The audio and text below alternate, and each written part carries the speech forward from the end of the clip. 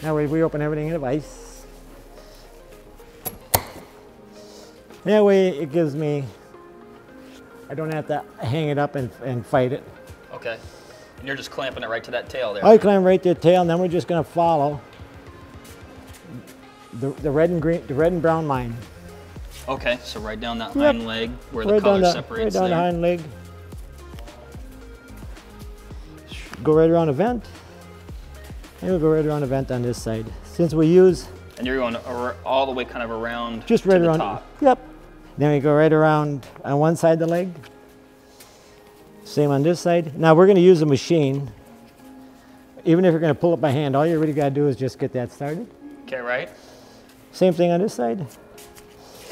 Gotcha. And you're not worried about saving that kind of foot area? Nope, we don't. Nope, not unless you want to tan it. Yours, you know, you want to do with the feet on. That's taxidermy, you know. Okay. And that would be, yeah, for coyotes. No, so that would be another one thing you want to do, especially if you're going to make any sort of a puller. Just loosen up right on that, right on the hind hock here, right on the hump. It has a tendency to stick right there. And then you got to get tailbone out, and that's what that's for. And this is from the 50s. Okay. The old tailbone puller? Yeah. Look at that. There she goes. Wow. And there are some hand ones you can buy or do them by hand. Okay. As you can see in these coyotes, just gonna grab one. Just give you a quick heads up. Like I showed you, we don't use them, so you can cut them off short. Just like yours. Last thing we need is a leg this long, because before we tan it, we're gonna cut them off. Okay. Okay. So I use my limb lopper. Right at the front leg. This one was froze, but Just kind of right at the joint there. right at the joint. And then when you cut these legs off, make sure, and I see guys do it, it gets to be a hobby, don't cut these back into the body. Don't cut what now? Don't cut these like this and then head back this way. Oh, okay. Or you'll cut right up into the body. And you fold your legs in half, just like so. And I gotta grab my third vise. We use 3 vices on them.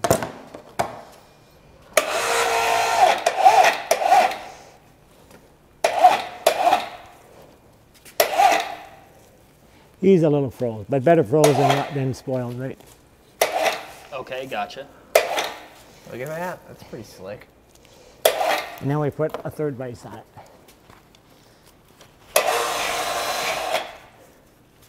Yeah.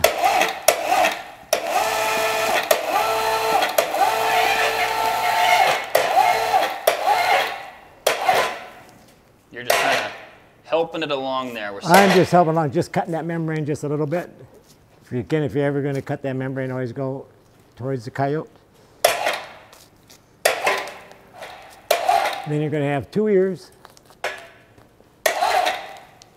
and right down to the nose. And all coyotes, and this coyote is perfectly is going to tan fine. Mm-hmm. They all get a little green. I was going to say, you got that discoloration there. And A I was little like, oh bit's man, is fi- this thing still okay? A little bit's fine. Don't worry Okay. about it. Okay. A lot, no, but a little bit, yeah. Next, before you flesh, we're going to take the burdock out. Okay. So we take out, especially You in, can see those burrs in there, and you can welcome hear to the that Midwest. cone getting them out. Welcome to the Midwest. It's the burrs and those little weed seeds. You know, once, I tell you what I find is, and it's true this year more than ever, is once the guys, I've had some that, and most of them aren't just dirty, but that's why he saved it. We get them in, guys won't take any of this out. They'll just leave them right in. Yeah. Then I get to do it. Because we have to do it before we sell them, you know. And some of them, it just takes a while. I mean, they, they'll buy, maybe the first year they'll learn to flash, do some stuff, see if they like it. Okay, So I yeah. take out just enough that I'm not going to tear it, hopefully, on the beam. Yeah. But you can see that one was rubbed. And that, a lot of this is his lifestyle. He's been living in the brush. He's just rubbed out across the shoulders. Yeah. Yep. It happens. Okay. Now to flesh them. We use a beam. Now, is this beam, I think we were talking about this earlier, could you do any number of critters on this beam? Yep. It's going to be the same? Yep, you can do any species on it you want. That'll fit on it. Obviously, the mink won't, but I start up on top here. It's about an inch and a half. If you go all the way down as far as you can reach, it's about 16 inches. It's 7.5 inches. Okay, wide. Yep. So it's I suppose they call it 2-bait, but it's 7.5, like everything. And then you just taper it. And everybody's got their own style. What I do is I just basically took my coon board and traced it for the most part, and then stayed on the outside the black marker, Yeah. because that'll give you the Okay. that'll give you your board length.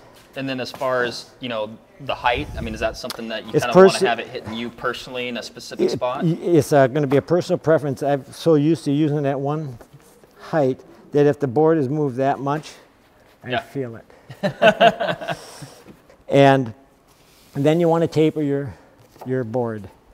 There's a lot of knives on the market. They're all use the same concept, and that is a sharp side. That's a sharp side and a dull side. They started to dull up this side, but when they went to the tanners to do pluck beaver, both sides were sharp. So they really were sharp. So what you want to do Is having both sides sharp for that application because you're doing a stroke yes, forward and that's your dull side and this is your finesse side to cut. Okay. So what you want to do is if you buy a new one, it's too sharp. You can see my saw meat marks. Just put on there and saw your wood down. Oh, okay. You can see right there, and that'll dull up your dull side. Sure. Yeah. So you take your coyote. You have to split the tail. Everybody's got one of those, right? Oh, yeah. Linoleum knife. If you don't, Grandma's got one in the garage. And you just take that right down. It'll walk. It'll go right down your, right down your tail. I'm missing out, Mark.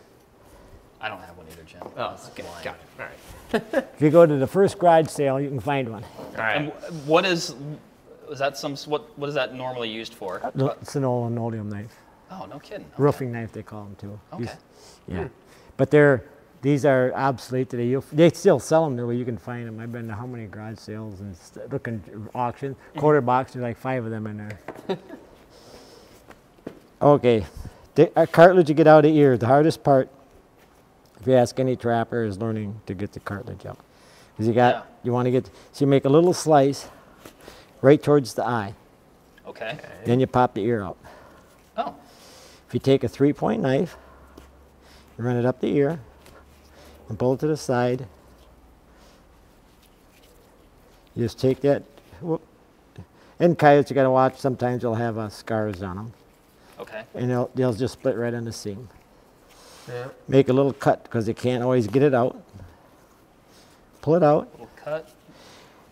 On a coyote, where you want to get above, if they're having trouble getting their ear out, you see the flapper? Yeah. Yeah. What happens is you want to get above that. Because if you come out with your knife right in it, you rip your ear off. Okay. So the guys will leave too big a cartilage to here. It'll come all the way down to here. Yeah. Gotcha. And then their knife only comes out right there. So when you run your knife up, you want that knife to come out right at the top of it. Okay. If you don't, you're going to struggle the first time you try to take the cartilage out of the ear. Okay. Noted. Then to flesh them. With most articles, you'll start with ear off to the side on one side, legs always in the middle, Okay. just like doing a coon. And then I'll take your sharp knife and just get it started. A coyote does not have to be fleshed as clean as a coon. And why is that? They'll dry. You can a coyote's got thin leather, so you don't want to overflesh them. Okay, gotcha.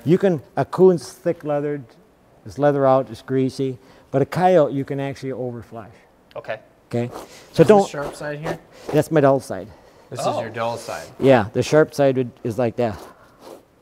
So the dull side is more of a That's- push, and that's- you are kind of cutting with Yeah, the sharp. yes, the dull side. With your dull side, you never want to move your dull side side to side. Okay. It's just strictly, Pushing. pushing. More of a scrape. it's a scrape. That's why yep. So you bring it down. Be a little bit careful. I got some, remember I left the seeds in there to get them out after they're done. But this little oil that's underneath this leather, don't get in the habit, see I'm building that up. Yeah. Don't take too much of that out, it's gonna dry too hard. Yeah. Okay. And then it's like getting your shoes wet, they get hard, and you want them nice and limber. With fleshing, the problem you're gonna have is you're always pulling that membrane, right? So just take your sharp knife and just break the membrane. Okay. Then you don't have to fight it. When it comes down to the very bottom, there's a membrane on this, right there. You do not have to take that off. If it doesn't come off with the sharp side, it stays on. It Okay. will come off in the dress, I guarantee it. Because right now, the dresser is going to really finish doing a lot of your fleshing. Okay. And all this is to get it to dry. Okay. If it dries, leave it on. And again, with coyotes, I'm not a fussy flesher. All I want to do is get it to dry. And a blue leathered coyote, if he's not prime, you probably don't even want to quite flesh this clean. All you want to do is just take that membrane off. Okay. But as you get more comfortable with your knife, at first, so you come down. I'm going to clean my faces up just so they don't rot. Okay. And it makes them feel nicer when you pick them up. If you're going to go to work, I think it's kind of probably like doing anything. If you're going to do it, might just well do as good a job as you can. Yep. Right. Most trappers are really proud of their stuff. Yeah. And most of them want to be. They do fantastic work. But most of the time with a coyote, unlike you can just, once that membrane's gone on both sides, you just work it back and forth. These are all wood ticks. Wood ticks. See, yep, they would delete the black dots. Goodness. And is that just over time, or were all those on the animal when it died? They might still be there. Oh. They're dried up. My. Some of them I was combing out, probably dead ones. Okay. One thing you don't want to do is stretch your coyotes too wide. And I know you can even do some stuff you'll hear on the book, they're using 9-inch stretchers. Okay. What they do on them is they go on the inside. What they did is they measured the inside of the coyote. That's 9 inches. Okay. Okay. So if you put your coyote on a board, like so, don't stretch your coyote too wide because, let me grab my pins, I'll show you one of the biggest mistakes on a coyote is, if you look at a coyote, the weakest part of the coyote is always over here on the side, right? Okay. Remember now you're looking at the rubbed ones? Yeah. Okay. So if I took this and I had it over there in the back and start making it look thin, you can see the gray, right? Right. Yeah. Okay, so if you stretch a coyote and you're worried about the size, so you notice I didn't get into the sizing too much, and you worry about the size and you pull the back down, the belly goes this way, right? You pull it like this, and all that weak spot ends up in the back and makes your back look weak. Ah. Now you got belly fur in it, okay? But if you pull your belly down first, it's the opposite of all the other animals you do. Interesting. So if you pull your belly side down first. Is that just regular old thumbtack? Yep, regular old push pins. What kind of wood is that board made out of? Do you got a It's basswood, real thin, it's basswood. soft? Yeah, all the guys that make them, yeah, they use all basswood. And then I'll pull the window down and just tuck it. Okay. I bring the back around. And again, you don't want to pull this too tight. You bring your belly back. Yeah. Right. Kind of undo what you just did by. Yeah, undo it. You're right. Just undo it. And everybody, you know, everybody that puts fur up has a signature. So you can go through coyotes or a coon, and I can see one, and I know who did it. I've never met him, but I know his name. He shipped again this year. Here's his stuff. I was wondering what he was doing. Interesting. So you're going to do your coyotes, and you're not going to do them like I do. You'll get them all flesh, but you're going to tack yours out different. It's not going to devalue them. It's just the way you do them. Okay. The problem they have is these get down and then they spoil right underneath the armpit. Right. It kind of suffocates it there. Yeah. So we'll do it the old-fashioned. You don't have to go spend a lot of money. You can use string. I use castrating band. Okay. I think it helps my drying. It also makes the coyote look nicer. Or you can use a rubber band. And I'll just do 3 wraps. Then what I do is I just trim this off. Okay, gotcha. So you just kind of leave it a little tuft A right little on top, tuft. but so it's not covering any of that. I'm going to trim that just to get it out of the way. That's because it's me. I don't have to, but And it's going to sit like this for a while. going to sit like that until it gets like this. It's dry to the touch. So how long does that sit like This that? was on. until I it put gets- this on last night. Okay. That was just like basically They not shot it even a full yesterday. 24 hours. They shot it yesterday, so I skinned it and put it up to the demo today. And then what I did is I put it, I left it hanging there until about 6:30. Then I put it back there out in the cold because it was already dry, but it's really dry in here. Okay, Yeah. right. If it's kind of pretty much dry to the touch, don't use borax. You're going to get a headache. Okay. All you got to do is take some baby powder. We use this, and this isn't new. We use this in the 60s on the red fox. And what that'll do is it will stick to wherever it's wet, correct? Oh, sure. Yeah. Yep. Which means it won't stick to your board. Yeah.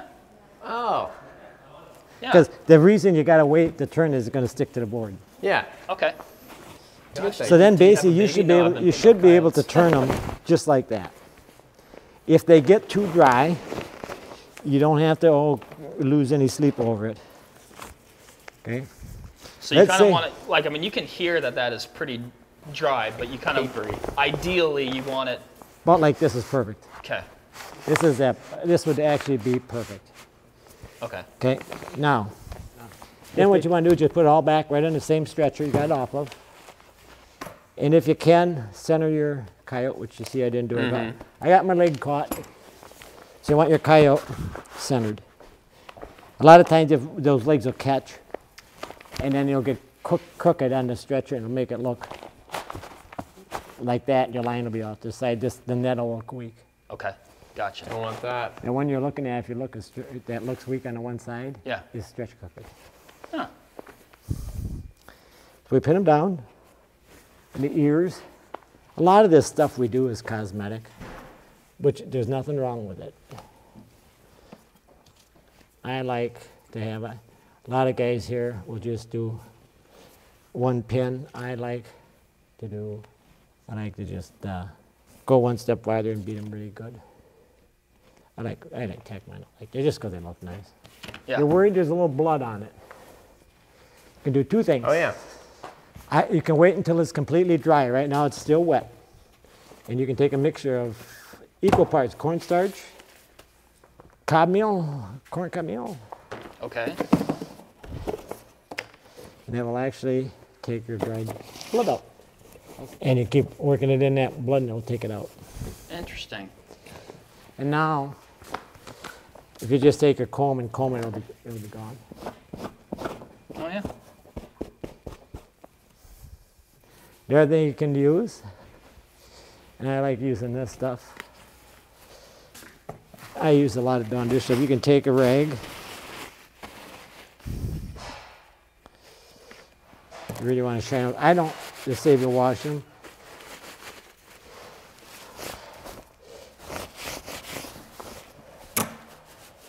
And I will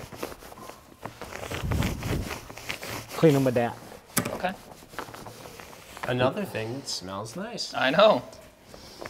Then the last but not least, you comb them. Again, I'm not going to be worried about the blood because when it dries, it'll come right out. Especially with a really fine comb if you want to. So we'll take them, just comb these out. Remember about being heavy and semi-heavy, heavy and light. The last but not least, I want to take these, put them on the cement floor.